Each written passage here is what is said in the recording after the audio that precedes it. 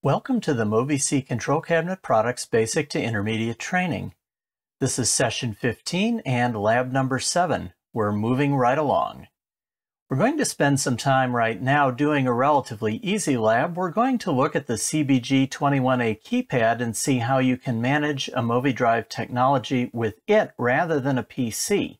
I think you'll find this a totally different experience, but it can be extremely handy in the field sometimes when you don't have a PC or when you don't really want to take the time to set one up. You just want to do a few quick things. The CBG21A is a very capable product, and I think you're going to find it very enjoyable. Now, a word about motors for this lab. This lab works with either motor type. If you did the last lab with the MOVI kit velocity control, then you're set up just fine just to continue with this lab. So as I've said before, if you're not coming straight from that lab, be sure at least that if you have an asynchronous motor, it's set up as lab 3 specified, that is VFC plus mode. And if you've got a servo motor, be sure it's set up as lab 5 specified, that was ELSM mode. No big surprises here, pretty much what we've done in our last lab. Again, I'll be using a servo motor. All right, a few quick pre-lab instructions. What do I want to tell you? I want to get you acquainted with the keypad. I just want to go over the controls before we dive in and actually do the lab. So let's go ahead and just do a quick tour of the keypad. If you've used some of our older keypads, you'll be pleasantly surprised with this one. It's a lot more intuitive. It works more the way most conventional devices work today. Plus it's full color. It's just a nice product. I really enjoy it. So let's go over the controls and just summarize what they are. First of all, the 4 unlabeled buttons making the top row are called the function buttons, and their purpose depends on what screen you're on. Now, how do you know what they do? Well, you look at the function row on the screen right above them.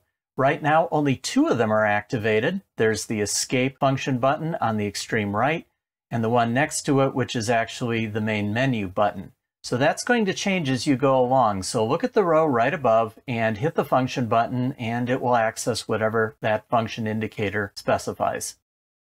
Then there's a conventional navigation arrangement of arrows. No big surprise here, works exactly like every other device you've used. You can navigate amongst menus.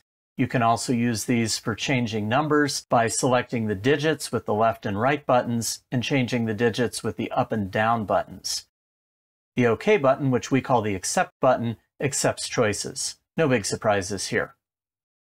The red and green buttons control the motor when you're operating in manual mode, so they do exactly what the labels say. They stop the motor or they run it.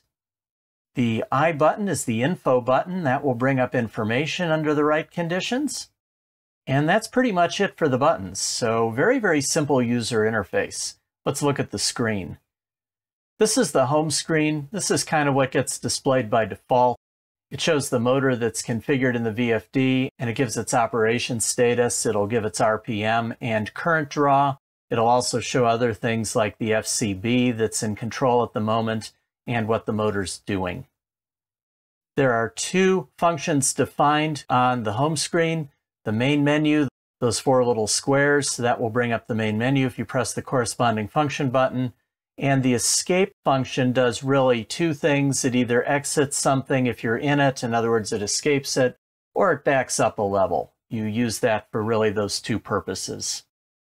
This is the main menu. When we do the actual lab, we'll explore a number of these menus, but I want to just give you a quick idea what the menu is all about.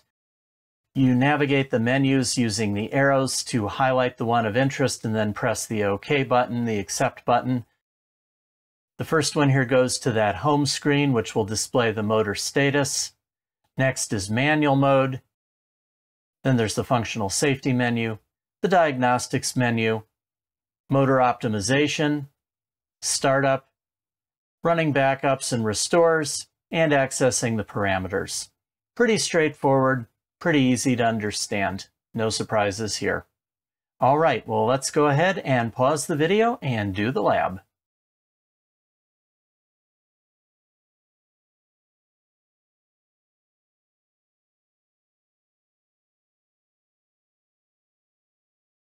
Okay, hope you found that interesting and enjoyable, and if you've used our earlier keypads, I'm sure you'll agree with me that the new CBG21A is really nice. Let's do our lab walkthrough now. All right, well, we're going to use the keypad to work with our drive. This is a slightly different experience than you're probably used to, but I think you're going to like this. Now, I have connected the keypad in place of my USM21A USB adapter. I've turned my VFD on. It's still in the MOVI-Kit velocity mode from the last lab, but that's fine. That'll work with everything we're planning to do today. You can see right now it's kind of on the motor status screen where it's just displaying what the motor's doing, and at the moment the motor's off, so it's not very exciting.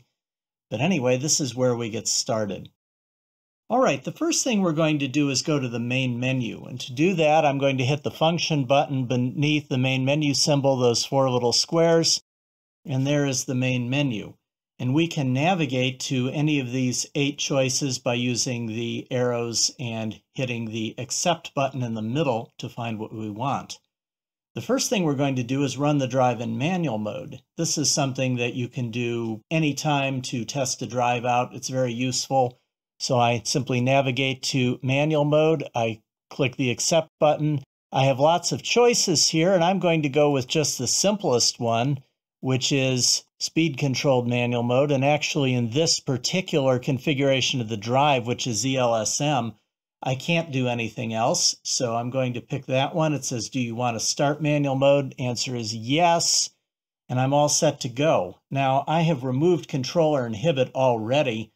Let me turn controller inhibit off just to show you what it would say if it were off. You notice the little display in the corner changes from 04 to 01. That's the FCB. So that's controller inhibit's FCB. If I turn controller inhibit back on, I go back to 04, which is manual mode FCB. All right, pretty straightforward. What I need to do first is set a speed. So I'm going to navigate down here. I'm going to hit accept, and I can now enter a number by moving back and forth and using up and down to set my speeds. Notice I'm setting individual digits in different columns here. All right, I was supposed to set it to 500 RPM, and it's already there, so I'll just leave it on that. I'll hit accept, and we're now ready to go. Current direction is counterclockwise. Let me move up here and change to clockwise direction. And now I'm ready to run the drive, and I'm going to do that by pressing the run button. And the drive is running. You'll have to take my word for it. I can't video the keypad and the drive at the same time, but it is spinning. I can change direction just by navigating to the counterclockwise button. Hitting accept, it reverses direction. Hit accept, it reverses again. Pretty simple. Stop halts my drive. And if I want to now exit manual mode, I just hit the escape button. Do you want to exit? Warning, it could run. Okay, that's fine. I'll hit OK. And I'm going to hit escape again to go back to the main menu. So that's manual mode. Pretty straightforward. Let's back up our drive to our keypad. This is something that's very handy to do. People often use keypads as backup devices. Also, if you have to configure a whole bunch of drives, one after the other identically, it's handy to make a backup of the first one on the keypad and then take the keypad to each successive drive and do a restore.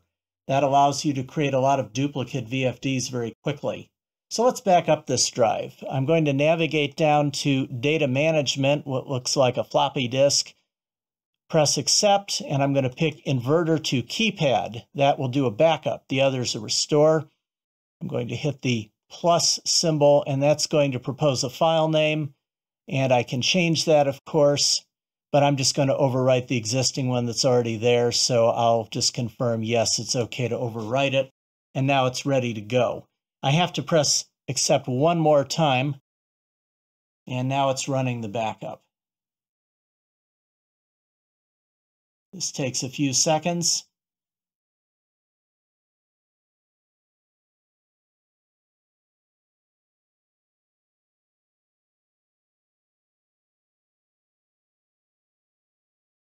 And now it's done. I'll hit escape to get back to the main menu. By the way, you can store multiple backups in the keypad, which is handy. And you can also plug a USB cable into the keypad and transfer those to a PC just by treating it sort of like a giant thumb drive. Pretty clever.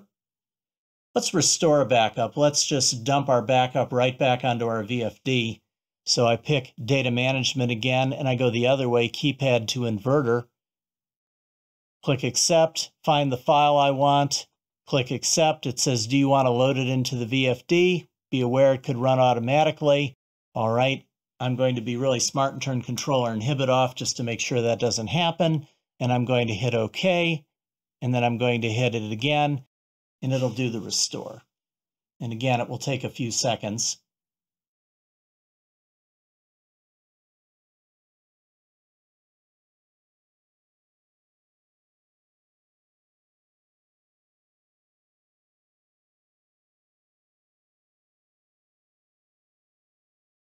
And there we go, we're done. We hit Escape twice, 3 times to go back to the main menu. So that's back up and restore. All right. Now let me show you how to go back to that status screen if you want to watch the drive when it's running. You go back to the Start menu, the Home screen right there. Pick Actual Values Drive, and there you go. You can see what the drive is actually doing. You can also use this screen to clear faults. There actually is a fault here, and I deliberately created one. I plugged my VFD into a transformer rather than directly into 460 volts. And because during the restore it does a factory reset, it noticed that it didn't have all 3 phases, so it popped up a warning on that. And I've got a fault there. If you look in the top of the screen, you can see a little lightning bolt. There's also a function button lit up for fault, so you can hit that to pop up the fault message, and we can see it says something was wrong with the phases. Okay, no problem. I'll click reset, and it clears it, and escape. I'm clear of it, and everything's fine. Drive is okay. So that's how you deal with faults. So you can reset faults with your keypad. We can also explore the fault memory by going back to the main menu and going to the Diagnostics menu, and then navigating to Fault Memory.